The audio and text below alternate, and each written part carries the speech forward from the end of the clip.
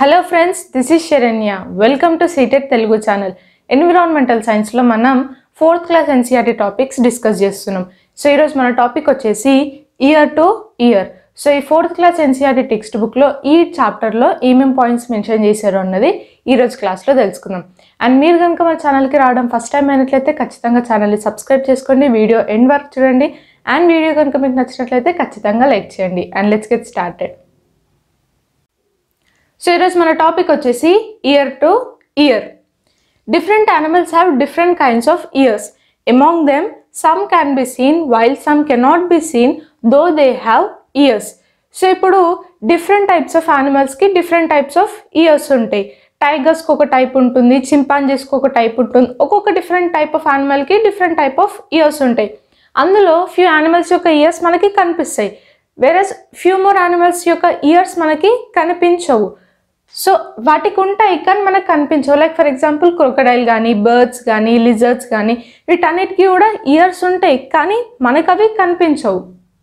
So ఇక్కడ ఇంకొక point ఏం గుర్తుపెట్టుకోవాలి అంటే ఏ యానిమల్స్కి అయితే ఇయర్స్ అనేవి బయటకు కనిపిస్తాయో ఎట్ ద సేమ్ టైం వాళ్ళ స్కిన్ పైన హెయిర్ అనేది ప్రజెంట్ అయి ఉంటుందో ఆ యానిమల్స్ బేబీకి బర్త్ ఇస్తాయి. సో ఎక్స్టర్నల్గా ఇయర్స్, స్కిన్ పైన హెయిర్ కనుకుంటే ఆ యానిమల్స్ డైరెక్ట్గా బేబీకి బర్త్ ఇస్తాయి. Like for example chimpanzee, tiger, dogs వీటన్నిటికీ కూడా ఇయర్స్ అనేవి, చెవులు అనేవి బయటకు కనిపిస్తాయి. ఎట్ ద సేమ్ టైం వాటి స్కిన్ పైన హెయిర్ అనేది ప్రజెంట్ అయి ఉంటాయి. సో ఈ యానిమల్స్ అన్నీ కూడా డైరెక్ట్ బేబీకి బర్త్ ఇస్తాయి. ఈవెన్ మనం హ్యూమన్ బీయింగ్స్కి కూడా ఏంటి, చెవులు అనేవి బయటకు కనిపిస్తున్నాయి, మన స్కిన్ పైన హెయిర్ అనేది ప్రజెంట్ అయి ఉంటుంది. సో హ్యూమన్ బీయింగ్స్ కూడా ఏంటి డైరెక్ట్గా బేబీస్కి బర్త్ ఇస్తాయి. ఫ్యూ మోర్ ఎగ్జాంపుల్స్ ఏంటి, లిజర్డ్స్. సో ఇప్పుడు బల్లులు కానీ వేరేస్ మన బర్డ్స్ కానీ వీటన్నిటికీ కూడా వాటికి చెవులు ఉంటాయి కానీ మనకి కనిపించవు. అవేంటి, వాటి స్కిన్ పైన హెయిర్ ఉండదు, ఎట్ ద సేమ్ టైం చెవులు అనేవి బయటకు కనిపించవు, ఎక్స్టర్నల్ ఇయర్స్ ఉండవు. సో అలాంటి యానిమల్స్ అన్నీ కూడా ఎగ్స్ని లే చేస్తూ ఉంటాయి. సో ఈ పాయింట్ గుర్తుపెట్టుకోండి, ఈ పాయింట్ పైన కూడా క్వశ్చన్ అడుగుతూ ఉంటారు. Next, elephant have fan like years. మనం ఎలిఫెంట్స్ని చూస్తూ ఉంటాం, వాటి ఇయర్స్ ఎలా ఉంటాయి, ఫ్యాన్స్ లాగా ఉంటాయి. Next, rabbit have leaves like years. So మన ర్యాబిట్కి ఇయర్స్ ఎలా ఉంటాయి, ర్యాబిట్ ఇయర్స్ ఇలా ఉంటాయి సమ్వాట్.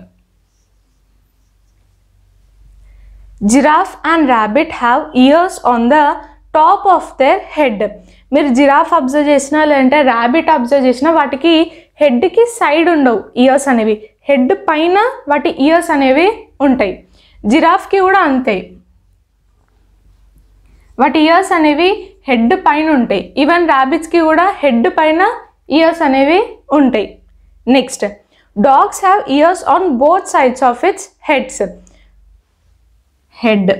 సో డాగ్స్ కనుక మనం అబ్జర్వ్ చేసినట్లయితే దాని చెవులు ఎక్కడ ఉంటాయి, హెడ్కి 2 సైడ్స్ ఉంటాయి. Next, animals also have different types of skin. Different patterns on the animals are due to the hair on the skin. So ఇప్పుడు మీరు డిఫరెంట్ టైప్స్ ఆఫ్ యానిమల్స్ కనుక అబ్జర్వ్ చేసినట్లయితే డిఫరెంట్ టైప్స్ ఆఫ్ ప్యాటర్న్స్ ఉంటాయి. టైగర్కి ఒక type of pattern ఉంటుంది, జీబ్రాకి ఒక type of pattern ఉంటుంది, black and white stripes ఉంటాయి, చీతాకి డాట్స్ ఉంటాయి. సో ఈ ప్యాటర్న్స్ అన్నిటికీ రీజన్ ఏంటి అంటే ఆ యానిమల్స్ పైన ఏవైతే హెయిర్ ప్రజెంట్ అయి ఉంటుందో ఆ హెయిర్ వల్లనే ఆ ప్యాటర్న్స్ అనేవి మనకి కనిపిస్తూ ఉంటాయి. దీనిపైన ఒక క్వశ్చన్ అడుగుతూ ఉంటారు, ఆ డిఫరెంట్ యానిమల్స్కి ఆ ప్యాటర్న్స్ దేనివల్ల వస్తూ ఉంటాయి, రీజన్ ఏంటి అని అడుగుతూ ఉంటారు. ఆన్సర్ వచ్చేసి హెయిర్. సో ఇక్కడ రీజన్తో పాటు ఇంకొక క్వశ్చన్ కూడా అడుగుతూ ఉంటారు, అదేంటి అంటే ఇంపార్టెన్స్ ఏంటి, ఈ ప్యాటర్న్స్ యొక్క ఇంపార్టెన్స్ ఏంటి అని అడుగుతూ ఉంటారు. So different types of యానిమల్స్కి different types of skin tones ఉంటాయి, ప్యాటర్న్స్ ఉంటాయి. ఆ ప్యాటర్న్స్ కూడా ఎలా ఉంటాయి అంటే ఆ యానిమల్స్ యొక్క సరౌండింగ్స్ తోటి మ్యాచ్ అయ్యేటట్టు ఉంటాయి. లైక్ ఫర్ ఎగ్జాంపుల్ వాటి చుట్టుపక్కల ఉండే గ్రాస్తో కానీ, ప్లాంట్స్తో కానీ, ట్రీస్తో కానీ మ్యాచ్ అయ్యేటట్టు ఆ బాడీ ప్యాటర్న్ అనేది ఉంటుంది. సో ఇవి ఎందుకు ఉంటాయంటే ఏదైనా యానిమల్స్ వచ్చి వాటిని చంపకుండా ఉండడానికి, దాచుకోవడానికి ఆ చుట్టుపక్కల సరౌండింగ్స్ తోటి మ్యాచ్ అయ్యేటట్టు ఆ ప్యాటర్న్స్ అనేవి ఉంటాయి. సో ఇది దాని ఇంపార్టెన్స్. సో ఈ పాయింట్ పైన సీటెడ్ పేపర్ 1లో EVSలో క్వశ్చన్స్ అడుగుతూ ఉంటారు. ఒకటి వచ్చేసి రీజన్ అడుగుతారు, ఇంకొకటి వచ్చేసి ఇంపార్టెన్స్ అడుగుతూ ఉంటారు. సో రీజన్ ఏంటి, ప్యాటర్న్స్ యొక్క రీజన్ ఏంటి అంటే హెయిర్, దాని ఇంపార్టెన్స్ ఏంటి అంటే చుట్టుపక్కల సరౌండింగ్స్ తోటి మ్యాచ్ అయ్యేటట్టు ఉంటుంది. ఎందుకు అంటే యానిమల్స్ వచ్చి చంపకుండా తినకుండా ఉండడానికి, వాటిని అవి ప్రివెంట్ చేసుకోవడం కోసం, ప్రొటెక్ట్ చేసుకోవడం కోసం ఈ ప్యాటర్న్స్ అనేవి వాటి బాడీ పైన ప్రజెంట్ అయి ఉంటుంది. Next, once our planet earth was ruled by the largest creatures like dinosaurs. ఈ డైనోసార్స్ ఎప్పుడు ఉండేవి? సమ్ 30 మిలియన్ ఇయర్స్ బ్యాక్ మన డైనోసార్స్ అనేవి ఉండేవి. ఇప్పుడు అవి అంతరించిపోయి మొత్తానికే లేవు. సో ఈ డైనోసార్స్ ఏంటి అంటే వన్ ఆఫ్ ది లార్జెస్ట్ రెప్టైల్స్లో ఈ డైనోసార్స్ కూడా ఒకటి. లార్జెస్ట్ రెప్టైల్స్లో, రెప్టైల్ అంటే ఏంటి, నార్మల్గా పాకుతూ ఉంటాయి, లైక్ బల్లులు కానీ స్నేక్స్ కానీ, ఇవన్నీ కూడా రెప్టైల్స్ కిందకు వస్తూ ఉంటాయి. Now they all are extinct, అవన్నీ కూడా అంతరించిపోయాయి. Nowadays, lizards are said to be as little dinosaurs of the new era. So present మన న్యూ ఎరాలో లిటిల్ డైనోసార్స్ అని ఎవరిని అంటారు అంటే లిజర్డ్స్. మన బల్లులని లేదంటే తొండల్ని లిటిల్ డైనోసార్స్ అని అంటున్నారు. ఈ పాయింట్ పైన కూడా క్వశ్చన్ అడుగుతూ ఉంటారు. ఎప్పుడైనా సరే క్వశ్చన్ పేపర్లో డైనోసార్స్ లేదంటే little dinosaurs of new era అని ఎవరిని అంటారంటే ఆన్సర్ వచ్చేసి lizards. Next, tiger is a national animal of India. It is a symbol of strength, courage and pride. They have stripes on their body and belong to the cat family.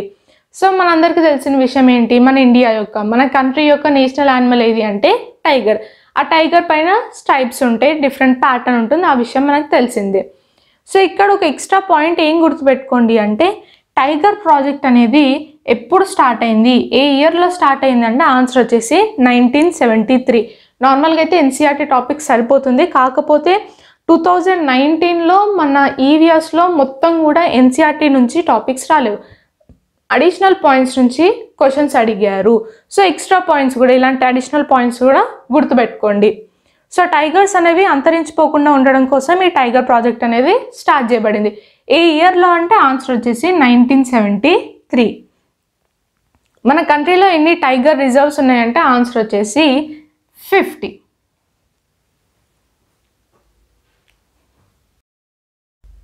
So ఇవి ఈ 4th class NCERT text బుక్లో year to year అనే టాపిక్లో mention చేసిన points.